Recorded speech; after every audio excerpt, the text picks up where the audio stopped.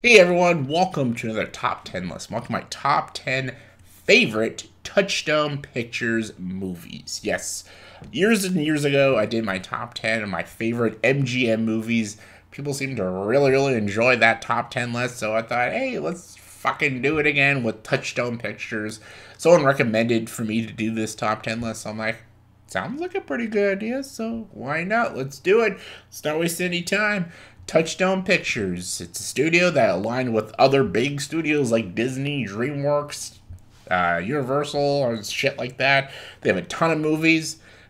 These are my 10 favorites. And as always, for a top 10 list, you gotta have your, let's do it, honorable mentions. I haven't done that in a while, eh? My honorable mentions are 10 Things I Hate About You, Pretty Woman, Warhorse, Coyote Ugly, Fright Night, The Patriot, and Air Force One.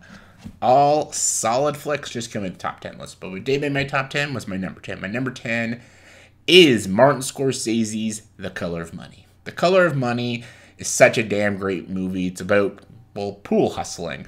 And it is a sequel to The Hustler, which is another really great Paul Newman movie. I actually like this one just a little more. I love Paul Newman, and I love Tom Cruise in this movie. Tom Cruise is just so batshit crazy when he swings the pool stick around and everything. It's just so great. It's just a cool underground hustling movie about billiards, and I love it. Love the cast. I love some of the dark comedy in it. I love the ending. The ending is so great. The soundtrack is fantastic, and just I love that this is the movie that Paul Newman finally won his Oscar for, but it's still a great performance and a great movie, and yeah, one of my favorites. Definitely in my top 10 of my favorite Scorsese movies, so. All right, number 9. Number 9 is an underrated Western called Open Range. Open Range is so good. Kevin Costner, you got Robert Duvall. What a damn great movie. Beautifully directed by Kevin Costner himself. It's got such beautiful scenery, such amazing cinematography, such a gripping story, such a great cowboy story. The whole third act when they're in the village and they're eating the chocolate and they're having the final showdown. So good. It's like something out of Once Upon a Time in the West. It's so great. There's a lot of scenes that are very homage to Sergio Leone's classic 60s spaghetti westerns. But at the same time, there's also a lot of homage to dramatic westerns like Clint Eastwood's Unforgiven. There's such a lot of great creative ideas Kevin Costner did. Even his own homage to Dances with Wolves in the 90s. Love this movie. I think it's so overlooked. And every time I mention this movie, a lot of people have no idea what I'm talking about. Go check it out, please. Coming in at number 8 is Good Morning Vietnam. Good Morning Vietnam is a great Robin Williams dramatic war comedy. This is during the Vietnam War, and Robin Williams plays a radio host, and he's hosting for all the soldiers that are fighting in Vietnam. He is in Vietnam, and he uses his comedy to cheer up the day. He does the morning broadcast, and all he does is he tells very crude jokes, and it builds a lot of people's spirits up. And it's a very funny movie. It's a very deep movie. Robin Williams is incredibly good in this movie. There's also a really good twist with he meets this young boy who he becomes friends with, and you find out something about the boy that something you just don't see coming. I didn't see coming when I first saw this movie. It's a really good story, though. It's a very emotional movie, and as much as it is funny, but it does also talk about the horrific nature of war and battle. So, good movie, though. Very good movie. All right, number 7. Number 7 is M. Night Shyamalan's Unbreakable. It's my favorite Shyamalan movie. It's great. Bruce Willis and Samuel L. Jackson are amazing. This is probably the best score by James Newton Howard. James Newton Howard's score is incredible. I love that it's a superhero movie, but it's also like a love letter to comic books and comic book movies. And Tarantino also had a theory about this movie, is that he calls the movie, it's a Superman origin story. It's about if Superman didn't know he was Superman. That's how Tarantino sees the movie. That's interesting. I don't see the movie like that. I see it as Shyamalan doing his own original superhero movie. And it's a very dark and realistic, gritty superhero movie. But yeah, I love it. I think Bruce Willis and Sam Jackson work off each other so brilliantly well. The ending is so good. And every time I hear the amazing score when Bruce Willis is like in the train station, like touching everybody with his arms out and reading everyone's like thoughts and stuff. Such a great scene. Very good movie. I really wish Shyamalan did more better movies like this, but hey, we got this in The Sixth Sense, so beggars can't be choosers. All right, number 6. Number 6 is one of my favorite Jackie Chan comedies, and that's Shanghai Noon. I love this movie. This is another just feel-good movie for me. Like, I grew up with this movie as a kid. I had the VHS tape, and I always watched it. I was always a huge Jackie Chan fan. Like, I loved, like, Police Story. I always loved Rumble in the Bronx. Even, like, Mr. Nice Guy, I enjoyed. I just say Super Cop. Like, I've always loved Jackie Chan's movies.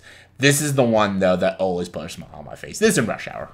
I actually like this more than Rush Hour, but I love Rush Hour 1 and 2 as well. And I love Shanghai Nights. I think it's an underrated sequel, but Shanghai Noon is great. It's a great, like, martial arts movie, also a Western.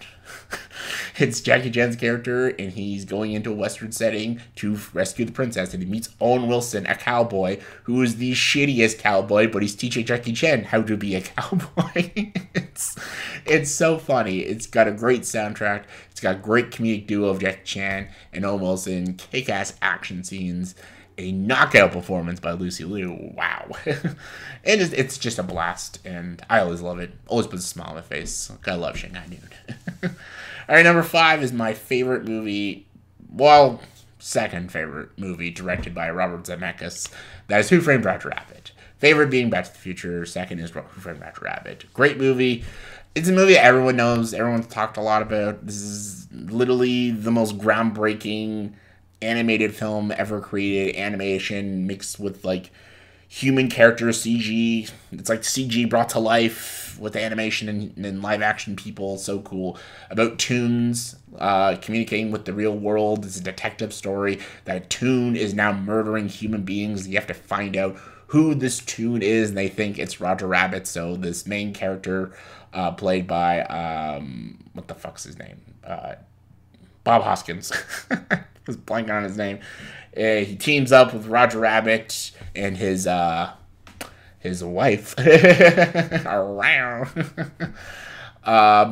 have to team up and find out who did it. It's very obvious who did it, but regardless, it's such a beautiful movie. Super funny, beautiful animation, and it's one of the most creative ideas ever in cinema. So, yeah, who doesn't love Who Framed Roger Rabbit? Number 4, another underrated movie directed by Mel Gibson, Apocalypto. Apocalypto is such a unique idea, such a cool concept, and diving into a story about these people and this language that you don't know, and just you want to know more about the mythos and their society, and you want to know more about the language they're speaking. It's such a weird and out there idea, but it's so great. It's brutal, it's violent, it's atmospheric, it's got some breathtaking visuals and music, and just it's definitely one of Mel Gibson's most ambitious movie. This was just after Passion of the Christ too, so everyone was very excited to see what next big movie he was going to do, and this one was miles and miles better than Passion of the Christ, in my opinion. But yeah, damn great movie. All right, number 3. Number 3 is one of my favorite Christopher Nolan movies, and that is The Prestige. Every magic act has 3 different acts. You got the Pledge, the Turn, and the Prestige.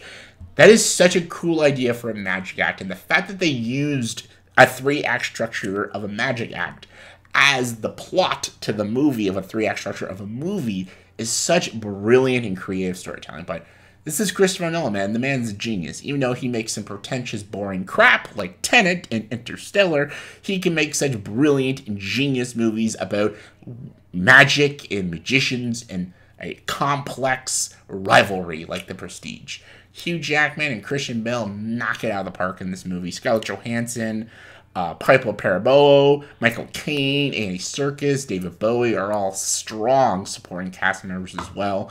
It's got some creative ideas. It's got a thought-provoking climax. It is just such a mind-blowing movie, and just it's one of Nolan's best, easily, hands down. It's better than Memento, in my opinion. Just saying. Number 2. Number 2 is another just underappreciated movie that people just don't talk enough about. And that's The Count of Monte Cristo. I love this movie, and there's been many adaptations of The Count of Monte Cristo. This is my favorite one. It's the early 2000s one starring Guy Pearce and Jim Caviezel. And Richard Harris as well. I just think this movie is just done very well. The classic versions are good, but I like this one. I like a good revenge story. I love this idea of this man wrongfully accused and spending almost 20 years in a prison for something he never did. And then when he gets out, finally escapes. He takes a new identity and tracks down the woman he used to love and the man and put him there so he can kill him and get his revenge. It's just such a great classic revenge story. And I love Jim Caviezel in the film. I love the great set pieces, and I love the whole every scene when he's in the Chateau Tief prison, when he's talking to Richard Harris. All of those scenes are great. I don't know, something about this movie I just love. Every time I watch it, it just floors me every time. And just, yeah, I think it's underrated. Check it out. All right, number one. Number one. I'm cheating a little bit, but I don't care. I went with a tie because I just couldn't pick. I was always like, this is number one, this is number one, this is number one. Like, I can't decide, so I'm putting both as number one. 2 movies done by Tim Burton. That is The Nightmare Before Christmas and Ed Wood. One of them is produced and co-written by Tim Burton. One of them is directed and produced by Tim Burton. Nightmare Before Christmas is one of my favorite Christmas movies of all time right there with It's a Wonderful Life. It's a beautiful stop-motion animated movie with some of the most iconic musical numbers ever put to cinema. Everyone knows Nightmare Before Christmas. It's the ultimate Christmas movie and it's the ultimate Halloween movie. But then you got Ed Wood. Ed Wood is an amazing sort of biopic about Edward D. Wood Jr., the worst filmmaker of all time, and him making the worst movie of all time, Plan 9 from Outer Space, with Bela Lugosi, who is played beautifully by Oscar-winning supporting actor Martin Landau. Tim Burton does an amazing job. The black and white cinematography, the crass language of Bela Lugosi is just comic gold. Carlos, fuck you, Carlos, not good enough to smell my shit. Funny movie. Johnny Depp is so charismatic in the movie as well. Just the way it feels like it was made in the 40s too, and I love it. The movie is about Ed Wood, and it almost feels like it was directed by Ed Wood, and that's the genius of what Tim Burton did. See, these 2 movies were Tim Burton production films, and it almost makes me sad because the 90s was like the golden decade for Tim Burton. And then you look at him now, and he's just made a lot of crap.